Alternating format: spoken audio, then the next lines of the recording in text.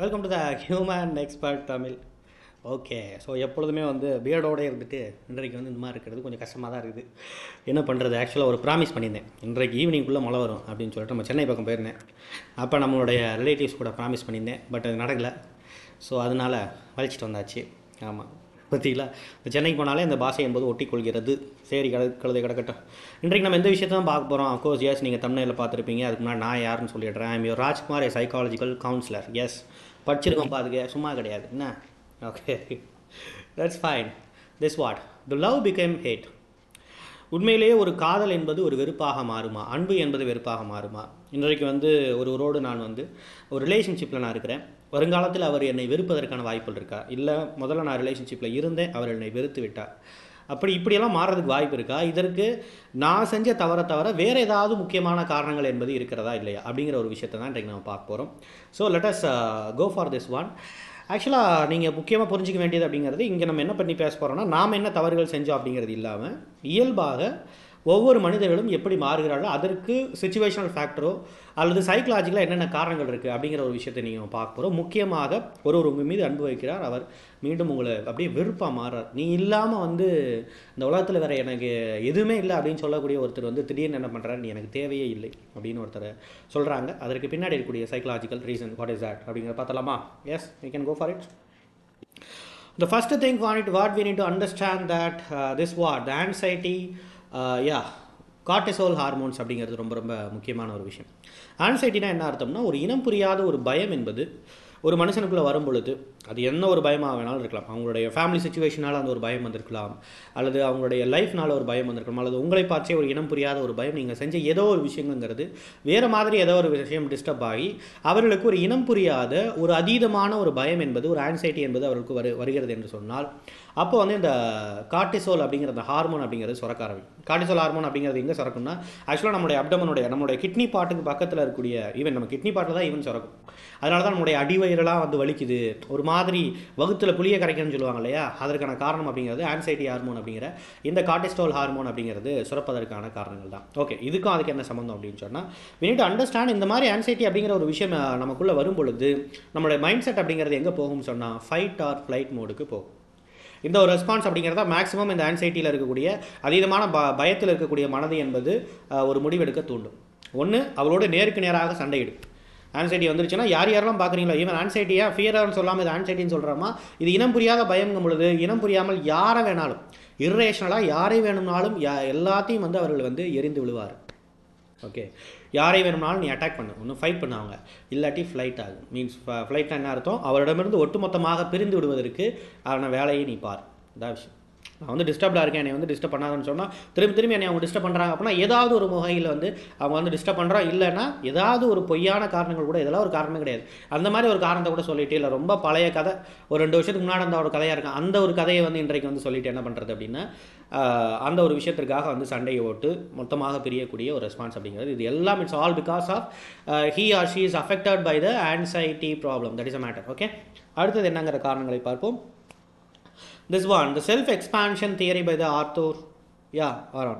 இந்த ஆத்தோர் ஆரான் அப்படிங்கிற சொல்கிற இந்த ஆத்தோர் அப்படின்னு சொன்னாலே எங்கேயோ நீங்கள் கேள்விப்பட்ட மாதிரி இருக்குல்ல, இந்த பெல்லா சாவ். ஓகே, இந்த மணியஸில் வருவாங்களே ஆத்தர். ஓகே, அந்த மாதிரி ஆத்தோர் ஆரான் அப்படின்னு அவர் என்ன சொல்கிறாருன்னா, அவர் ஒரு சூப்பரான ஒரு தியரி, சைக்கலாஜிக்கலாக இஸ் அ சைக்காலஜிஸ்ட். அவர் சூப்பரான ஒரு தியரி சொல்கிறாருன்னா, self expansion theory by the love. ஒருவர் காதல் செய்வதன் மூலமாக தன்னுடைய செல்ஃப் இருக்குல்ல, அதை எக்ஸ்பேண்ட் பண்ணிக்கிறதுக்கான ஒரு வேலையை செய்கிறார். இதுவரைக்கும் அவர் பார்க்காத விஷயங்களை பார்க்கணும், போகாத இடங்களுக்கு போகணும், அனுபவிக்காத ஒரு உணர்வுகளை அவர் அனுபவிக்கணும். முக்கியமாக ஒரு பொண்ணாக இருந்தால் அப்படின்னு சொன்னால், ஒரு செக்யூர்டு ஃபீலிங்கை இது வரைக்கும் தன்னுடைய அம்மா அப்பாட்ட இருந்து அனுபவிக்காமல் இருந்திருந்தால் அந்த செக்யூர்டு ஃபீலிங்கை ஒருவரோடு சேர்ந்து அனுபவிக்கணும். அதே மாதிரி முக்கியமாக ஒரு சுதந்திரத்தை அனுபவிக்காத பயங்கரமான ஒரு அப்படியே ஸ்ட்ரிக்ட்டுன்னு சொல்லி அப்படியே அடக்கப்பட்ட ஒரு பெண்ணாக இருந்தான்னு சொன்னால் அந்த சுதந்திரத்தை அவர்கள் அனுபவிக்கணும். இந்த மாதிரியான ஒரு விஷயத்திற்காக தன்னுடைய செல்ஃபை எக்ஸ்பேண்ட் பண்ணிக்கணும் அப்படிங்கிற ஒரு விஷயத்திற்காக லவ் அப்படிங்கிற ஒரு விஷயத்தை ஒரு பெண் என்பவர்கள் சூஸ் பண்ணியிருந்தா, அல்லது ஒரு ஆண் என்பவர்கள் சூஸ் பண்ணியிருந்தாருன்னு சொன்னால், பாசம் கிடைக்காத ஒரு பாசத்தை அனுபவிக்கணுங்கிறதுக்காக சூஸ் பண்ணியிருந்தாருன்னு சொன்னால், you feel depressed and it ends. S, உங்களுடைய உறவு என்பது இந்த ஒரு விஷயத்திற்காக தான் அவங்க எதிர்பார்த்து வந்திருக்காங்க. பட் உங்களுடைய உறவு அப்படிங்கிறது ஏற்கனவே எங்கள் அம்மா அப்பாட்ட இருந்து பயங்கரமான ஒரு கண்ட்ரோல் ஆகி தான் நான் வந்து இங்கே பயங்கரமான ஒரு கண்ட்ரோல்டு சைல்டாக தான் நான் வளர்ந்துருக்கிறேன். இன்னும் நீ வந்து இந்த name of love you are controlling me more அப்படின்னு சொன்னால் அப்போது எனக்கு என்ன ஆகும்னு சொன்னால் எனக்கு ஒரு டிப்ரெஸ்டு ஃபீல் ஆகும். அதாவது அடக்கி வைக்கப்பட்ட ஒரு ஆளாக ஒரு ஃபீலிங் என்பது எனக்குள் வரும். ஒரு மன அழுத்தத்தில் இருக்கக்கூடிய ஒரு ஆளாக நான் ஃபீல் பண்ணும்போது கண்டிப்பாக நான் என்ன பண்ணுவேன், இந்த ரிலேஷன்ஷிப் என்பது எனக்கு வேண்டாம். என்னால் என்னுடைய அன்கான்ஷியஸான எக்ஸ்பெக்டேஷனுங்கிறது எனக்குள்ள இனம் புரியாத ஒரு எதிர்பார்ப்புங்கிறது என்னவாக இருந்ததுன்னா இந்த மாதிரியான விஷயங்கள் தான் இருந்துச்சு. பட் நீ வந்து என்ன பண்ணிட்ட அப்படின்னா அதை எண்டு பண்ணுற மாதிரி நீயும் எல்லாத்த மாதிரியான ஒரு ஆள் தான்ங்கிற ஒரு டாமினேட்டிங் மென்டாலிட்டியை நீ வந்து உனக்குள்ளே இருக்கிறதுங்கிறது இப்போ தான் எனக்கு தெரிய வந்தது. So I just had you அப்படிங்கிற ஒரு விஷயத்தில் இந்த ஒரு அதீதமான காதல் என்பது இப்படிப்பட்ட ஒரு வெறுப்பாக மாறுவதற்கான வாய்ப்புகள் மிக மிக அதிகம்ங்கிற விஷயங்களை நீங்கள் தெரிஞ்சுக்கணும். இவர் இன்றைக்கு அதிகமான லவ் பிரேக்கப் ஆகிறது இந்த பிகாஸ் ஆஃப் திஸ் மேட்டர் அப்படிங்கிற ஒரு விஷயத்தை தான் சொல்லணும். அதை எப்போயோ வந்து செல்ஃப் எக்ஸ்பேக்ஷன் தியரியில் வந்து ஆத்தர் ஆரோன் சொல்லி வச்சிருக்காரு, which is very good. And this is what important thing. இதை பற்றி நம்ம நிறைய டிஸ்கஸ் பண்ணியிருக்கோம், அந்த ட்ரையாங்கிள் லவ் தியரி அப்படின்னு சொல்கிறது. What is a triangle love theory அப்படின்னு சொன்னால் ஒரு காதல் என்பது 3 முக்கியமான விஷயங்களை கொண்ட ஒரு விஷயமாக இருக்கணும். ஒரு விஷயம் அப்படிங்கிறது பொறுத்த வரைக்கும் வெரி வெரி இம்பார்ட்டன்ட் திங், இந்த பேஷன் அப்படின்னா ஒரு காதல் என்பது காமத்தோடு கூடிய ஒரு விஷயமாக இருக்கணும். ஒரு பொண்ணை பார்க்கும்போது எனக்கு எந்த விதமான காம உணர்வும் எனக்கு தோணலைன்னு சொன்னால், ஒரு ஆணை பார்க்கும்போது எந்த விதமான காம உணர்வும் அவர்களுக்கு அந்த செக்ஷுவல் ஓரியன்டாக எந்த கம்ஃபர்ட்டையும் அனுபவிக்க முடியாத ஒரு பெண்ணாக அவள் இருந்தால் கண்டிப்பாக அந்த ஒரு லவ் அப்படிங்கிறது அடுத்த ஒரு கட்டத்திற்கு போகாதுங்கிறத முக்கியமாக வந்து இந்த ட்ரையாங்கிள் லவ் தியரி அப்படிங்கிறது சொல்கிறது. It's invented by the Robert Sternberg. இவர் இன்னொரு முக்கியமான விஷயம் சொல்கிறார், ட்ரையாங்கிளாக 3 வரணும் இல்லையா. The first point is a passion. Second one is what is that? The commitment sense. ஒருவரோடு இருக்கும் பொழுது அந்த கமிட்மெண்ட் சென்ஸுங்கிறது வரணும். அவர் எக்காரணத்தை கொண்டு நம்ம விட்டு போகக்கூடாது அப்படிங்கிற ஒரு கமிட்மெண்ட் சென்ஸ் என்பது எனக்கும் வரணும். அவர் செய்யக்கூடிய விஷயங்களின் மூலமாக அவர் எக்காரணத்தை கொண்டு என்னை விட்டு போக மாட்டாருங்கிற ஒரு நம்பிக்கை என்பது அவர்கள் செய்யக்கூடிய செயல்பாட்டின் மூலமாக வரணும். அப்படி வராமல் போகும் பொழுது அவர் செய்யக்கூடிய ஒவ்வொரு விஷயமும் ஒரு டவுட் மாதிரி அவரை இன்னும் வந்து அவர் டவுட் பண்ணக்கூடிய ஒரு வகையாக இருக்குது அப்படிங்கும் பொழுது, ஏன்னா அவர் ஒரு மல்டி அஃபேர் வச்சிருக்கிறார், நிறைய பெண்களோடு அவர் பேசுகிறார், நிறைய பெண்களோடு அவர் வந்து காதல் பண்ணுறாரு, அவர் நிறைய விதமான பிரச்சனைகளுக்குள்ளே இருக்கிறார். எப்போ தான் இந்த இடத்த விட்டு காலி பண்ணணும் அப்படிங்கிற ஒரு நிலைமையில் அவர் இருக்கிறாருங்கும் பொழுது ஆட்டோமேட்டிக்காக அந்த பையனோட அல்லது அந்த பொண்ணோட ஒரு பயங்கரமான ஒரு இன்செக்யூரிட்டி என்பது வரும். அப்போ அந்த கமிட்மெண்ட் சென்ஸை உடைக்கிற மாதிரியான விஷயங்கள் என்பது ஒரு வேளை அன்கான்ஷியஸாக நீங்கள் செய்திருந்தால் கண்டிப்பாக இந்த தியரி படி வந்து உங்களோட லவ் பிரேக்கப் ஆகிறதுக்கு நிறைய வாய்ப்பு இருக்குது.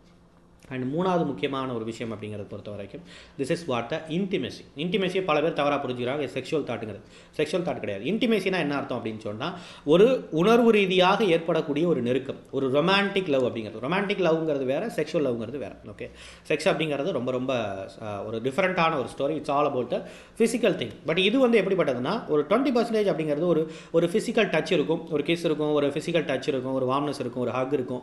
மற்றபடி வந்து 80% அப்படிங்கிறது ஒரு எமோஷனல் கனெக்ஷன் அதிகமாக இருக்கக்கூடிய ஒரு விஷயமாகத்தான் இருக்குது. அப்படிப்பட்ட ஒரு எமோஷனல் கனெக்ஷனை கொண்ட இந்த ஒரு இன்டிமெசி அப்படிங்கிறது ஒரு வேலை இல்லாமல் இருக்கும் பொழுது அந்த ஒரு கம்ஃபர்ட்டாக 100% வந்து உன்னை நான் நம்ப முடியல, 100% உன்னோடு வந்து நான் நெருக்கமாக இருக்க முடியல, அதற்கு ஏதோ ஒரு விஷயம் என்பது என்னை தடுக்கிறது. ஒருவேளை நீ செஞ்ச விஷயங்களாக கூட இருக்கலாம். ஏன்னா நான் இந்த மாதிரி செய்ய ஆரம்பிச்சேன்னா நீ உடனே என்ன பண்ண ஆரம்பிச்சிருவேன்னா பயங்கரமாக அட்வான்டேஜ் எடுத்துக்க ஆரம்பிச்சிருவேன். ஸோ அந்த ஒரு விஷயம் என்பது எனக்கு மிகப்பெரிய ஒரு பேனிக்கை கொடுக்குது அப்படிங்கிற ஒரு விஷயத்திற்காக. ஸோ அதுக்கு சரியாக நீங்கள் ஹேண்டில் பண்ணாத பொழுது கண்டிப்பாக ஒரு என்ன செய்வார்கள்னா உங்களுடைய அதீதமான அன்பு என்பது உங்கள் மீது ஒரு வெறுப்பை கொடுக்கக்கூடிய ஒரு விஷயமாக இருப்பதற்கு வாய்ப்புகள் இருக்கு. Okay, that is a matter. And what about this one, the developmental changes?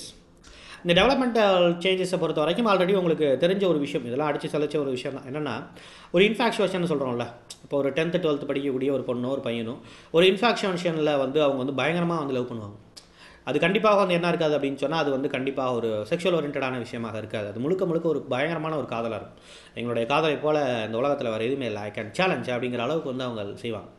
But when they are entering into the college போகும் பொழுது புது விதமான என்வாயர்மெண்ட் அப்படிங்கிறது சேஞ்ச் ஆகும் பொழுது அவர்கள் ஆல்ரெடி வந்து இந்த ஸ்கூல் டேஸில் பண்ணக்கூடிய விஷயங்கள்லாம் ரொம்ப சின்னப்பிள்ளைத்தனமாக இருக்கும் பொழுது, சின்னப்பிள்ளைத்தனமாக தெரியும் பொழுது ஈவன் இந்த அன்பையும் அவர்கள் ஒரு சிறுபிள்ளைத்தனமான ஒரு விஷயமாக அவர் எடுத்துக்கொள்ளலாம்.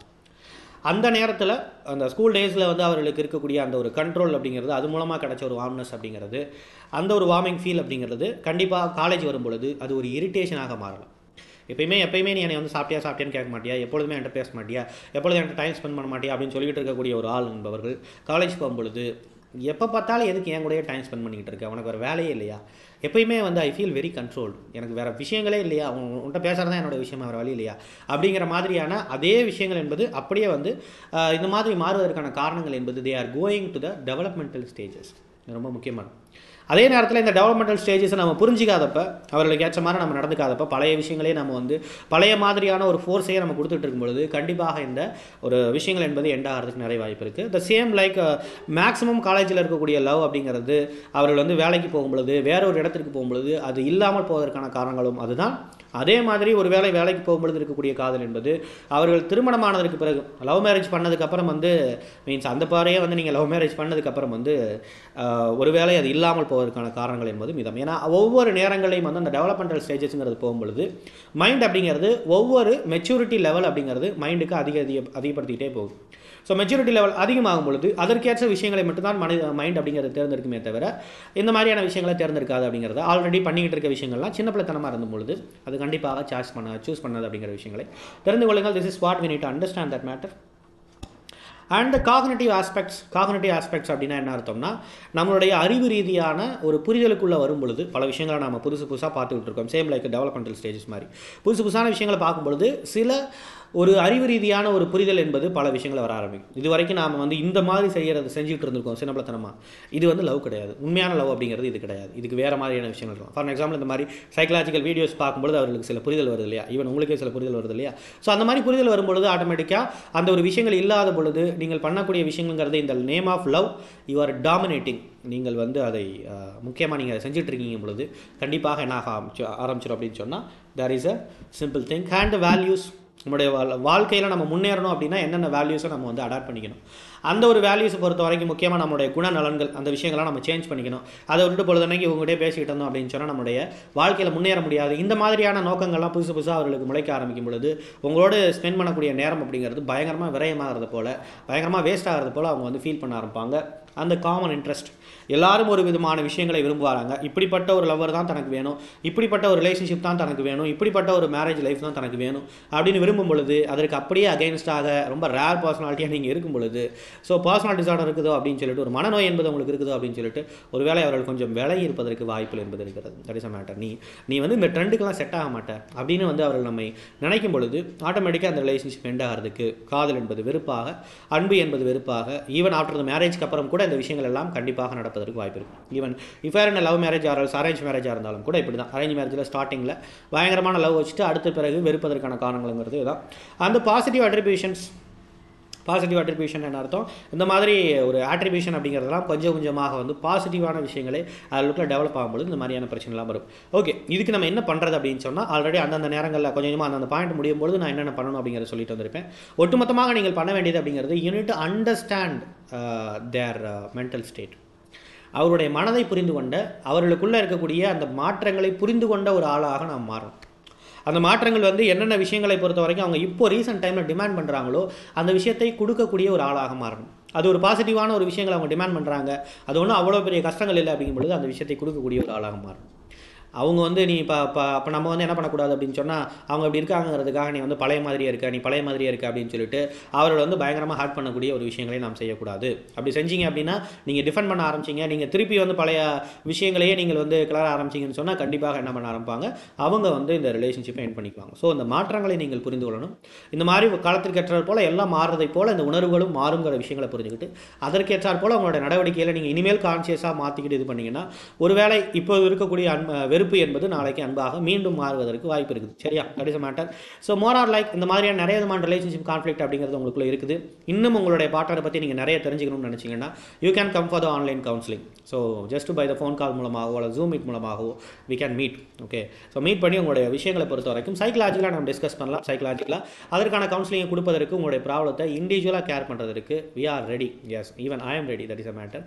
So thank you so much Rajkumar Pandian from the human expert Tamil. இன்றைக்கு வழக்கத்தை விட நிறைய நேரங்கள் எடுத்துக்கிட்டே நினைக்கிறேன். Sorry for that is what. So நிறைய விஷயங்களை தெரிஞ்சுக்கணும் இல்லையா, அதுக்காக தான்ப்பா, வேறு ஒன்றும் இல்லை. ஓகேவா? பாய் தென் பாய்.